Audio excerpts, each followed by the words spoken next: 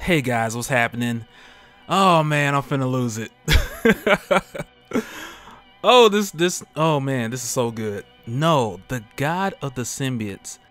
Man, Donny Cates. Oh, man, he wrote the mess out of this. And like Marvel as a whole is bringing it together with Marvel Legacy, like beyond what we saw with the one shot and your countdown to infinity, which we will get to, so continue reading and be sure to get those. But the connections that Marvel is making between their different storylines, and they are bringing in new characters and making some brand new concepts. But even with doing that, they're keeping so much consistent with telling these new stories and telling these new origins. Like, I am shaking right now because these guys are really putting the work in and making these stories connect. Oh man, like what a time.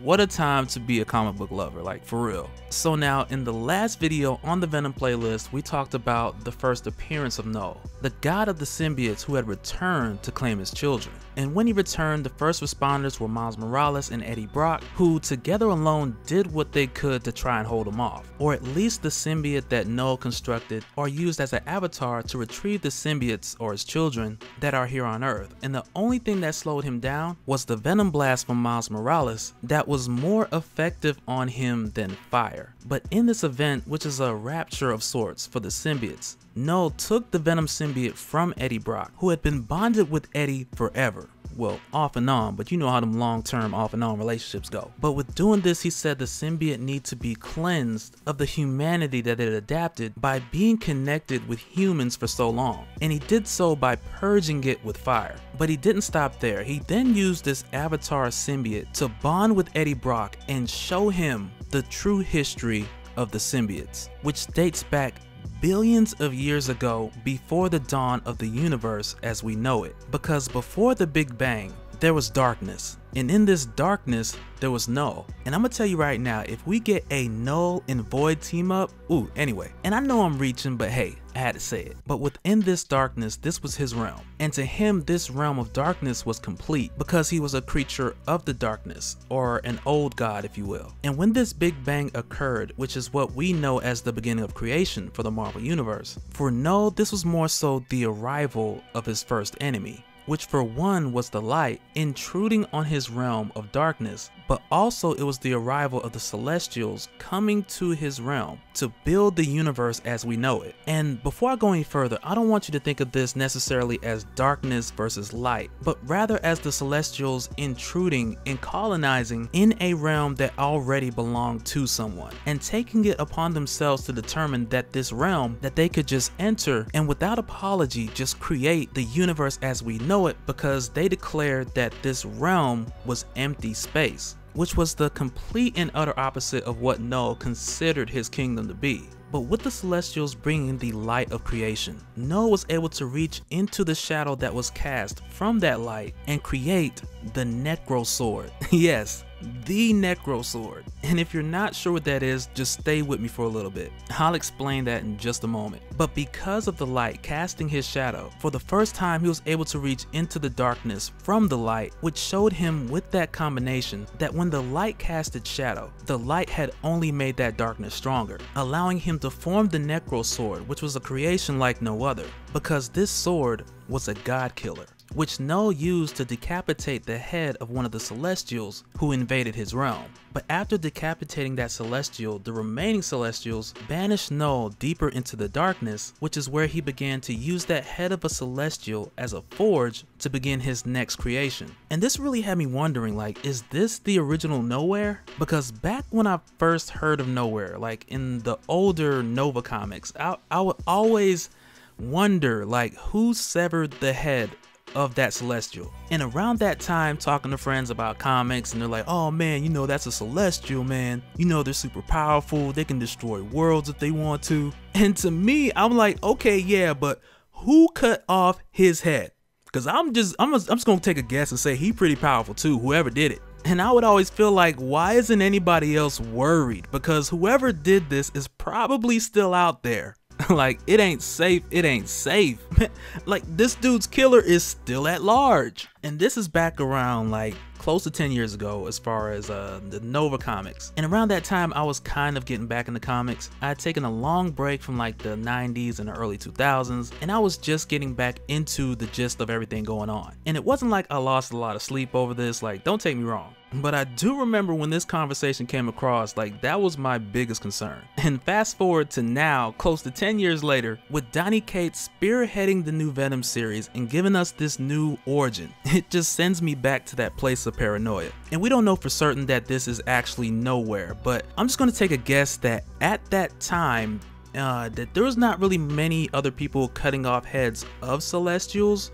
You know, now it's another case because they get it left and right these days. Like right now in 2018, you can go on World Star and see one of these dudes just catching hands. But inside of the severed head of this Celestial, which is out in the middle of what I would say is nowhere because he's pushed beyond creation, deeper into the void. But it's here that he refines his creation, this living Necrosword, which would one day go by the name, quote, All Black, end quote, also known as the God Killer, because after leaving the workstation which he created out of the severed head of a Celestial, he returned to the universe on a mission to destroy everything that the Celestials had created. And it was upon this crusade that the Necrosword would also don the name, the God Slayer.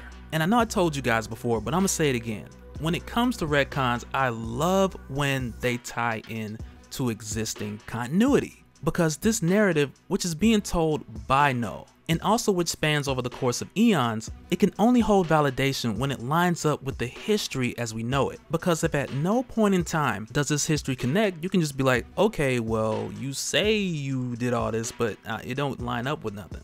This is not the case, because on Knull's crusade, in this narrative that he is showing Eddie Brock by way of symbiosis, it lines up with the story that took place in Thor God of Thunder, issue number 6 that came out back in 2013. And at this time in the Thor God of Thunder series, there was this barren planet that little to no life could survive upon. And on this planet, two godlike creatures who were battling, they fell to this planet's surface where they were discovered by a native who had given up hope on all gods. And for this native, it was very much because his people constantly prayed to the gods and they had no answer. They were living on this barren planet and everything on this planet was working against them, because when they weren't hunted by sand tigers, they then had to worry about starving to death, let alone the unstable terrain because the land was dry and brittle. And for this native man who had seen these two godlike creatures crash, he had lost his mothers to the predators of the land, his wife had passed away in like a landslide, and not long after that, his older son had died of starvation. And it was for this reason that he revolted against the rest of his people, because the gods that they prayed to, they did not answer. And at the time when he found these two god creatures, he had been exiled from his people, and he had just been wandering, just waiting to die. But when he goes in closer to take a look and investigate this gold and this black creature, the one in the gold armor, he's still alive, and he's asking the native to help him. But this dude, he's all out of luck, because this native, he's not really in that spiritual place at the moment, and he refuses to help him because he recognizes him as a god who has fell from somewhere above, and he's just disgusted at his solicitation. Because for the native, the gods were nowhere to be found his entire life when his people needed them. But it was also at this moment that All Black, the Necrosword, had bonded with this native. And as far as Knull is concerned, All Black was stolen from him. And that's the way that he sees it from his perspective. Before this native, when this living sword bonded with him, he first used it to finish the guy who was begging for his life. If you ask me, he probably somewhere floating in space holding a grudge. But when the native bonded with this Necrosword, he had killed his first god, then traveled to the stars to see if he could kill more. And on this journey, during the time that this native held the Necrosword, he later became Gore, the God Butcher, which is another great story. And I'm telling you, man, like, Marvel Legacy is pulling so much from Thor God of Thunder. Like, we have been going back to these issues like nobody's business. And really, I feel like it has a lot to do with what we're gonna see from the War of Realms and the return of Malekith, the recent issues of Weapon H. Like, all of it is coming around full circle.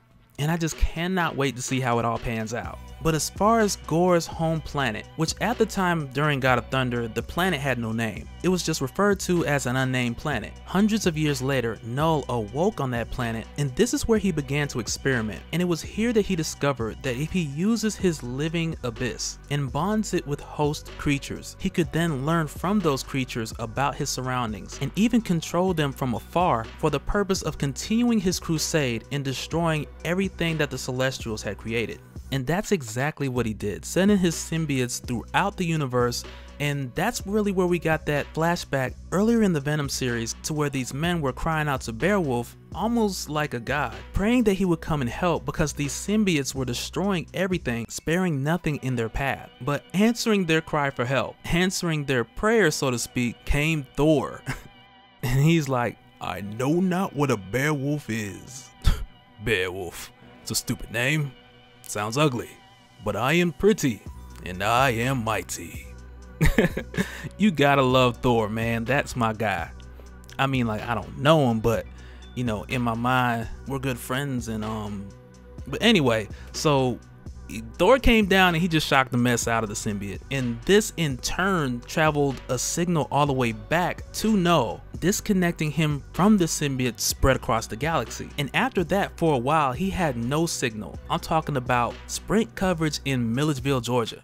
No bars. And with this symbiote spread across the galaxy breaking up with no connection to their hive leader, they broke up and then bonded with whatever was the closest host that would do. And as for Knull, on that unnamed planet where his actual body still is, the hive turned against him, imprisoning his body, naming this place Clintar, because that is their word for cage. And Clintar is the cage that they created to be Knull's prison. And since telling Eddie this story, much like an Oculus Rift, he really got the VR version. And Miles got a lot of catching up to do because I don't think he heard it from the beginning.